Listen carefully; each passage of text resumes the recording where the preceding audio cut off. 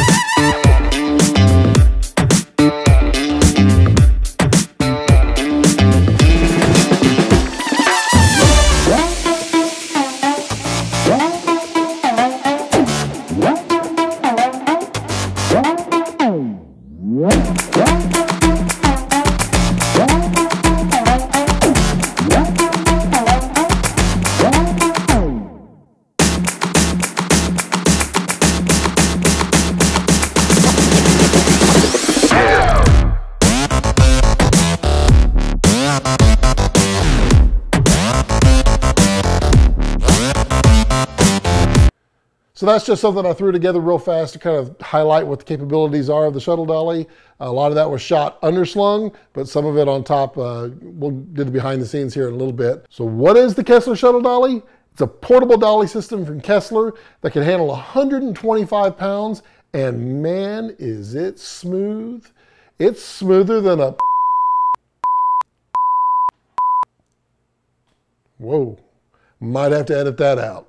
Let's first go through the construction of the Shuttle Dolly. So this is a machined solid aluminum billet with handles built into it, and it's got 1/4 and 3/8 holes pretty much all around it. It's very versatile, so you can hang all kinds of accessories on here when you need to.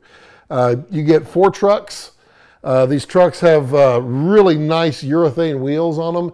It is super, super smooth, and even over rough stuff, man, if you had like a nick in your rails, not a problem at all. So you can always tell how smooth something is by how quiet it is, and man, it's just hard to hear it. A couple of different mounting options for your head as well. This has got the 100mm bowl on it here. And also you can use a cheese plate. The cheese plate, you can then mount whatever you want to on it. You can also put a Mitchell mount on here as well. Super easy. There's 4 screws underneath here, and it just pops right off. Put the other one on. We'll swap that one out here in a little bit. It was designed from the ground up from Kessler to use all of their motion control products like the Cine Drive or the second shooter. I am personally a second shooter user, owner. I use it. I've not used the Cine Drive yet, but it's on my list. Second shooter works great with this. You can put a motor right on here. We'll show that here in a minute.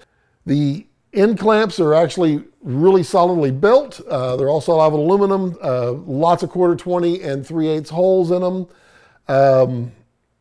Super easy to do. You just unscrew these ends and you slide out the top, and you can just pick up your speed rail, whatever length you want. Take your top plate, slide it right in, screw it on down. These are the belt attachments for the motion control belt that they use. It's just built right in, goes right out of the way. These do have feet on them. These are leveling, so you can just set it right on the table like I'm doing here, or you can actually use a junior pin or a baby pin, and it just threads right into the bottom. Now I have one right here. This is just the bottom. And this is what you use if you're going to use a really long run with a really heavy load. You can use this to support underneath in the middle. Again, you get the junior pin right here, or a baby pin, whichever side you want to use. And you can slip it right in on top of a C-stand, not C-SPAN. You don't want to slip it into C-SPAN because the government. It slips right into like a Matthews slider stand, which is what I use a lot of times. Or if you want to put it really close to the ground, you just put it on these adjustable feet. These are adjustable, super easy. There's even a bubble level built in, so you know when you're level. Hey, couple of quick options on here. So mounting up the motion control is super easy. You buy the motor mount, which is this item right here. And it works with all of their second shooter and their Cine Drive motors. They just slip right on the belt comes on, and they just come off. So you can use, this one is the standard motor, and then I have the high torque motor as well. Not a big deal to put these on, just slip them down, slip the belt over, pull it taut, tighten it up. Now the motor drive is ready to go, and it goes right here. There's 2 threaded screws on this side, there's 2 on this side. You just take the motor mount, go right in, and then screw them down. Now it also works, they have a drag unit that's available, so you can put that in place of this motor, and it's kind of a like a clutch with a weight in it that allows, when you hook the belt up to it, it allows you to put in a whole lot of drag. I don't necessarily use that. I don't own it, but I wouldn't use that often. I usually have enough weight on here that I can get the feel that I'm looking for. But it's really good if you really need to control exactly how much speed you want by hand. I do a lot of stuff with the motor, and it saves a little bit of time. So if you are really cautious about what you're putting on here, maybe you have it at some precarious angles, obviously you'd want to use the belt at that point with some kind of drag or something just to keep it from flying off the end. They have these keeper grabbers. These mount basically right on the front right here, and they go underneath the rails. They're adjustable, and it basically keeps it from tipping over. So if somebody were to come along and just slam right into it, it's not going to tip over. So you mount these. These are optional, but they're quite useful. Let's just kind of run through some fun stuff. What does it feel like? How easy is it? Put this out of the way, right there. So you mount just any tripod head up here. I mean, if you have a 3/8 mount tripod, like an inexpensive tripod head, you can go right to the cheese plate, which is right here. You screw right in there. This is the Kessler low profile ball head that I use that a lot when I'm doing time lapse and such. And I just have it on here so I can quickly mount up stuff. I've got the 100mm bowl right here and got a tripod head mounted in there. You just secure it from the bottom, and then you get full motion, whatever you like, up and down, side to side. So you can get those really nice tracking shots. No problem at all. Let's drop a dragon on there so you can get the feel. All right, so we want to, right over there, you can't see it, but there's a little leprechaun. We want to make sure that we get him on camera. Well, let's track him. So, I mean, you can just, nice and smooth, no problem at all. Now, how about just a simple side move? Very nice. Hard to beat it. Ooh, don't do that. Super, super easy. One finger, it just rolls and rolls. And no, my table's not unlevel. Watch. Look at that, it just keeps on going. It is soup, don't do that. Smooth as butter. Melted butter. So let's take off the dragon. Let's do a quick little swap here. Take the bowl mount off. We're down to 5. Not difficult. 4 screws. Maybe they have a little cute little K on it. That comes off.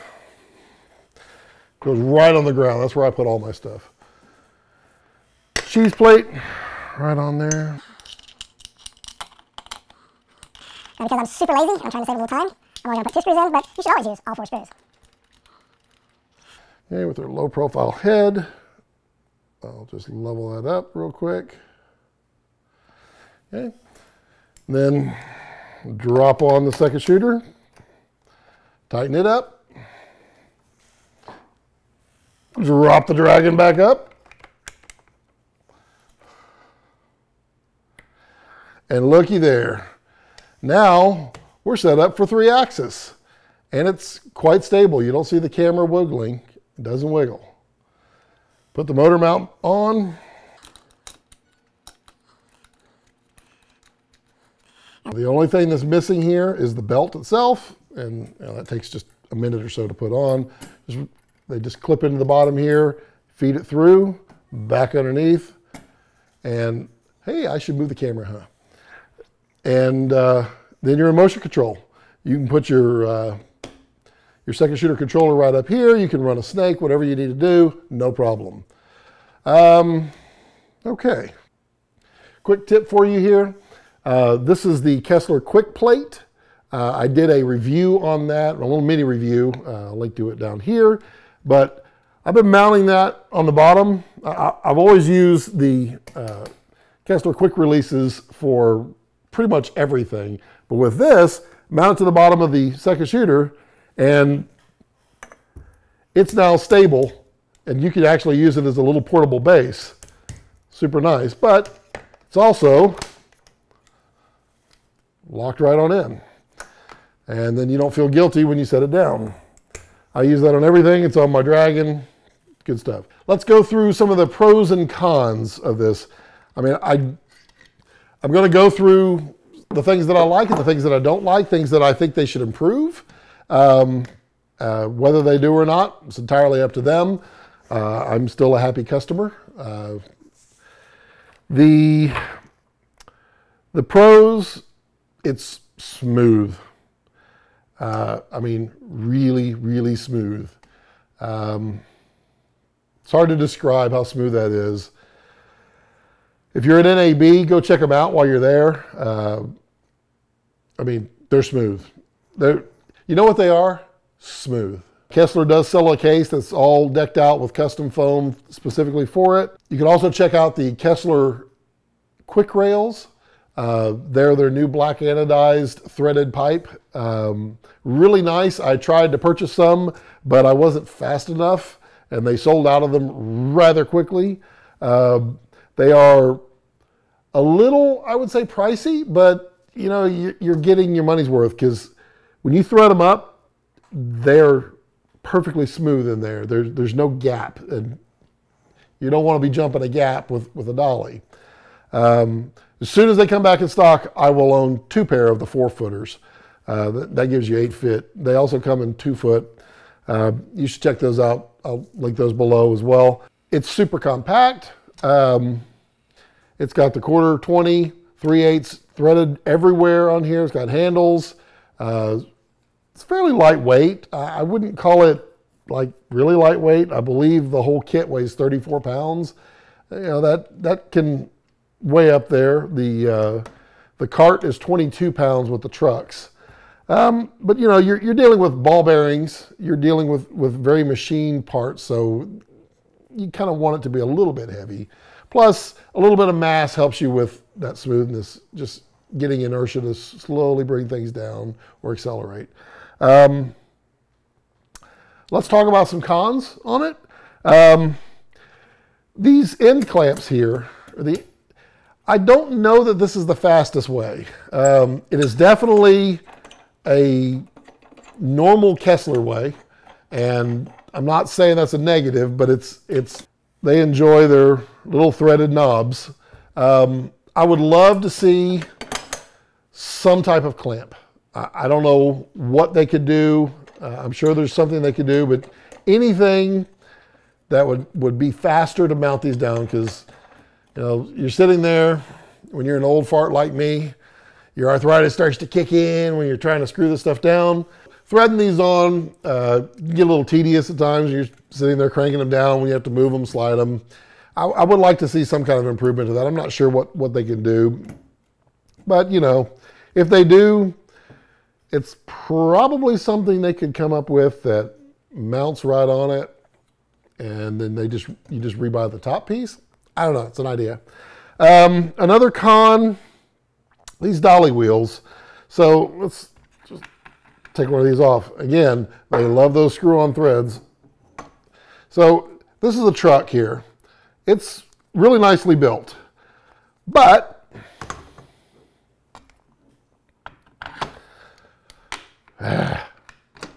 More screw-on stuff.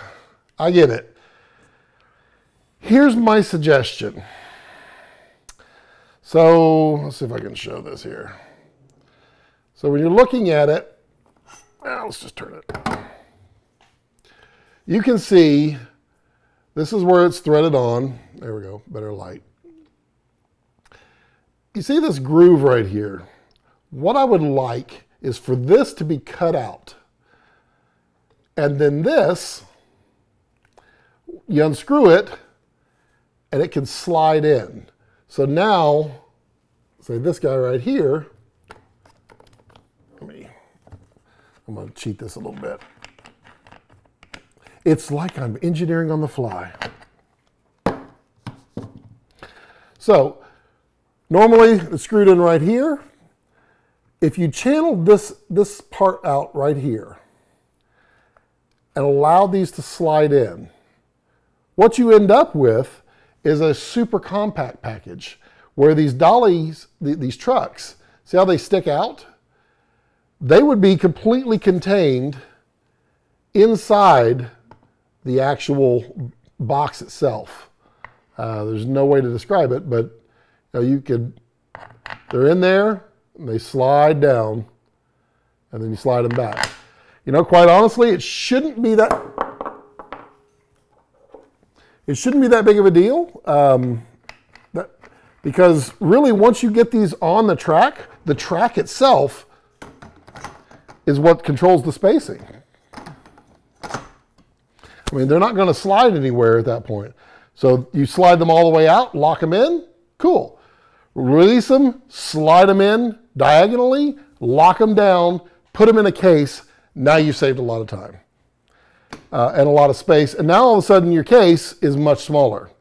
So that's my suggestion there. It has, well, let's see, 1, 2, 3, 4, 5, let's call it 35 quarter 20 and 3/8 screw holes in this plate.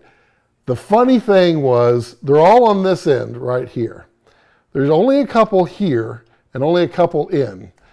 When I was using it underslung, I had the most difficult time finding a screw hole that would work for my arm that was close enough to the Dragon, because the Dragon cable can only be so long for the monitor. That's all I have. And I couldn't get a screw hole in the right spot. So I ended up like moving everything around and getting it in a really awkward position so that it would make it. Is that, something that's going to be a problem for everybody? No, but some more screw holes, it might cost a little more in manufacturing, a little more time, a little more wear and tear, but versatility, that's what this is all about right here. Other than that, man, it's awesome. I've used it now on several shoots, and I love the hell out of it. It's fast. It can be faster, but I mean, it goes together pretty fast. It's pretty intuitive. The grabber wheels are okay. They take a little bit of playing with them before you figure out how they work quickly. Once you get used to them, they do work, and they will protect your unit. So they're cool. I don't know. I don't have any ideas or suggestions on how to make this better. So clearly they did a pretty good job. One thing that this dolly can do is it can be underslung, which means you can unscrew your mount. And put it right on the bottom. Now you can mount your camera right underneath, and you can go a tracking shot on the ground. I did that in the opening. That's how we got that Lego shot. If you have any questions, feel free to post them below. I'll get right back to you as soon as I can. If you like this, please give it a good thumbs up. Subscribe to my channel. That's what everyone says, and it's what everybody wants. And please, I mean, look at the number. It's so sad. There's only like a handful. There could be more. Let's go into triple digits. Let's do this, people. Come on. Yeah. So click that subscribe button. Click the like button. Click that share button right down there. No, oh, sorry, that one. Yeah, click that share button and yeah, share it. Share it on Facebook and Twitter. Share it with everyone. Share it with your grandma. Your grandma would love to see what the Shuttle Dolly can do. Other than that, great unit. Check it out. You can get to it at KesslerCrane.com. Again, I am not affiliated with them. I'm not paid for this. This is my honest feedback. It's hard not to like it. So, yeah. This has been Scott Balkum, and 1, 2, 3, listen.